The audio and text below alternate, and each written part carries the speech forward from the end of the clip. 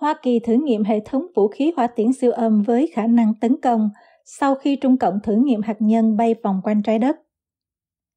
Hải quân Hoa Kỳ cho biết ngũ giác đài đã thử nghiệm thành công một động cơ hỏa tiễn đẩy hôm thứ Năm 29 tháng 10, 2021, được thiết kế để cung cấp năng lượng cho một phương tiện phóng mang vũ khí siêu âm. Trước đó, ngày 22 tháng 10 năm 2021, ở Kodiak, Alaska, Hoa Kỳ đã thất bại trong một cuộc thử nghiệm vũ khí siêu âm. Cơ quan quân sự của Mỹ sẽ sử dụng hỏa tiễn siêu âm thông thường làm cơ sở để phát triển các vũ khí và bệ phóng riêng lẻ, được thiết kế riêng để phóng từ biển hoặc đất liền. Các chương trình hệ thống chiến lược của Hải quân Hoa Kỳ đã tiến hành 2 cuộc thử nghiệm trước đối với động cơ hỏa tiễn rắn, được sử dụng trong quá trình phát triển khả năng tấn công siêu âm thông thường của Hải quân Prime Strike và vũ khí siêu âm tầm xa của Lục quân. Phó Đô đốc Johnny Wolf, giám đốc chương trình hệ thống chiến lược của Hải quân, nhà thiết kế chính của chương trình cho biết, chuyến bay thử nghiệm hỏa tiễn đẩy kết hợp với vũ khí siêu âm dự định sẽ diễn ra trước mùa thu năm 2022. Hoa Kỳ thử nghiệm hệ thống vũ khí siêu âm với khả năng tấn công sau khi Trung Cộng cho biết là đã tiến hành một cuộc thử nghiệm rất đáng quan tâm đối với hệ thống hỏa tiễn siêu âm mới có khả năng phóng ra vũ khí hạt nhân tới Hoa Kỳ. Tin tức được đưa ra sau khi chương trình hệ thống chiến lược của Hoa Kỳ tiến hành thử nghiệm hệ thống vũ khí đầu tiên của họ vào tháng 8 năm 2021 tại Promontory, Utah.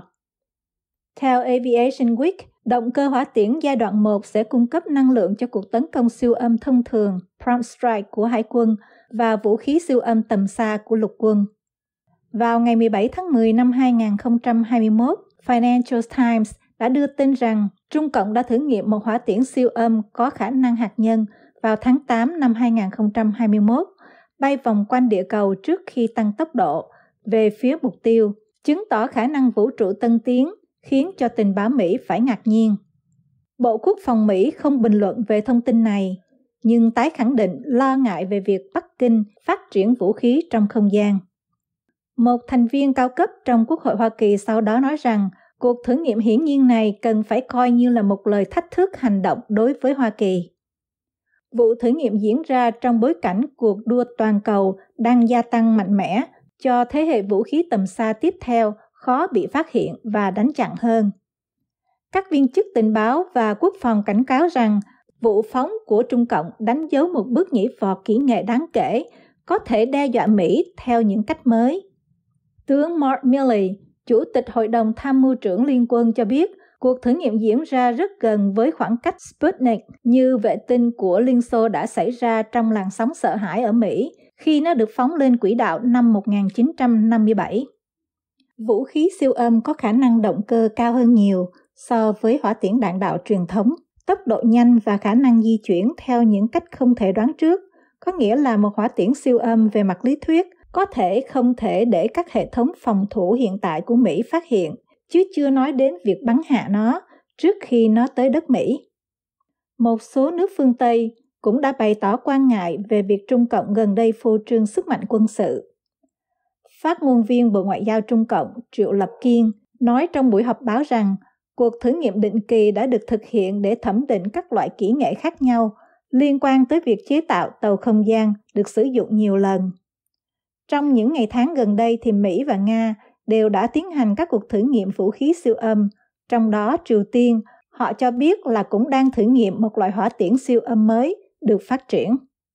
Dưới con mắt của một số chuyên gia an ninh quốc gia, vũ khí siêu âm của Trung Cộng thể hiện sự thay đổi căn bản trong cán cân quyền lực giữa hai quốc gia hùng mạnh nhất trên thế giới.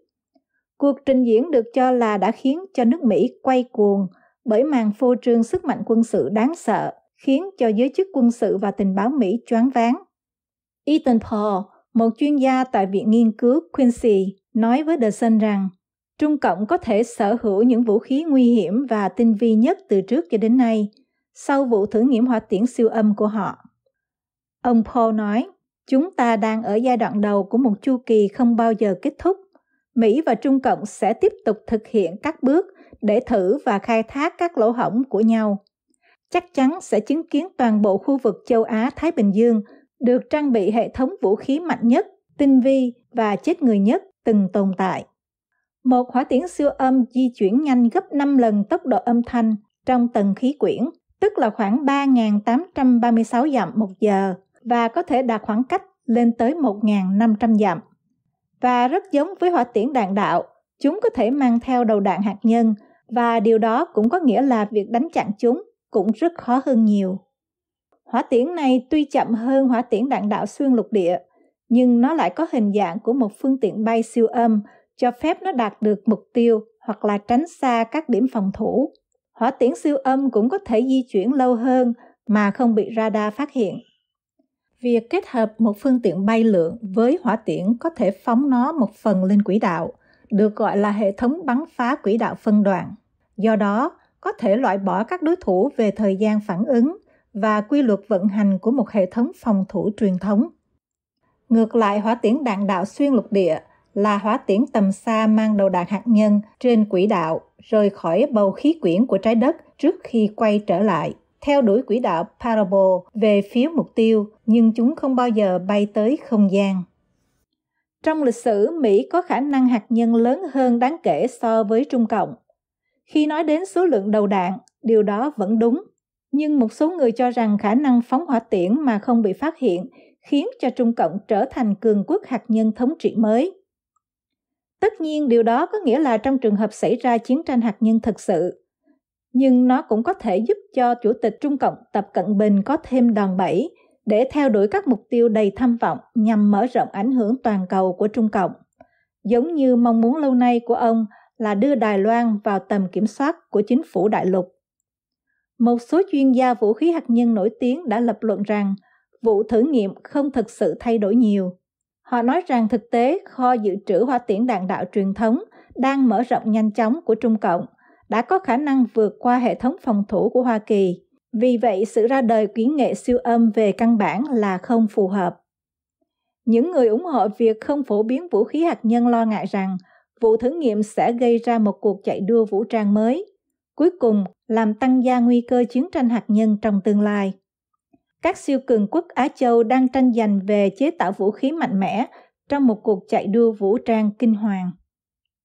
Trong chiến dịch tranh cử tổng thống, ông Joe Biden cam kết rằng giảm sự phụ thuộc và chi phí quá mức của chúng ta vào vũ khí hạt nhân. Chính quyền của ông hiện đang trong quá trình xem xét toàn diện chính sách hạt nhân của Hoa Kỳ. Không rõ liệu vụ thử nghiệm siêu âm thành công của Trung Cộng có ảnh hưởng đến mong muốn của Tổng thống là giảm bớt một phần năng lượng hạt nhân của Mỹ hay không. Những tiến bộ của Trung Cộng khiến việc giải trừ hạt nhân trở nên khó khăn hơn. Những ý kiến của các nhà phân tích sau cuộc thử nghiệm của Trung Cộng. Timothy Health, nhà nghiên cứu quốc phòng nói với Time, loại vũ khí siêu âm này làm tăng thêm khả năng tấn công hạt nhân của Trung Cộng. Bản thân điều đó không nhất thiết phải là quốc gia thay đổi cuộc chơi, nhưng nó cho thấy Trung Cộng đang cố gắng nâng cao rủi ro và chi phí một cuộc xung đột tiềm ẩn, rằng Hoa Kỳ bắt đầu xem xét lại một số cam kết an ninh khu vực của mình. Biên tập Wall Street Journal đưa tin, cuộc chiến lớn tiếp theo sẽ không giống như lần trước. Hoa Kỳ đã thoát khỏi phần lớn sự tàn phá của Thế chiến thứ hai, nhưng cuộc xung đột tiếp theo sẽ có các cuộc tấn công mạng, hỏa tiễn siêu âm và các phương tiện không người lái, sử dụng trí tuệ nhân tạo khiến cho Mỹ có nguy cơ bị tấn công từ xa. Rich Lowry, trong bản tin National Review, Mỹ không còn sự lựa chọn nào khác ngoài việc leo thang tham vọng hạt nhân để chống lại sự trỗi dậy của Trung Cộng. Phản ứng đối với các tình huống mới phải phản ảnh tính cấp bách của thời chiến tranh lạnh. Nếu chúng ta không gọi đó là một cuộc chiến tranh lạnh mới, chúng ta phải hoặc là có nguy cơ tụt hậu hơn nữa. Thong Chao, nhà phân tích chính trị hạt nhân, nói với NPR, phát triển hạt nhân của Trung Cộng trên hết là nhằm mục đích tự vệ. Trung Cộng cảm thấy họ cần có một sức mạnh quân sự tổng thể lớn hơn, bao gồm cả sức mạnh hạt nhân mạnh hơn về căn bản để bảo đảm rằng Mỹ sẽ không thể can thiệp vào các vấn đề nội bộ của Trung Cộng. Các nhà sản xuất vũ khí Lockheed Martin, Northrop Grumman và Raytheon Technology đều đưa ra các chương trình vũ khí siêu âm của họ khi sự tập trung của thế giới đang chuyển sang một cuộc chạy đua vũ trang mới cho một loại vũ khí mới nổi.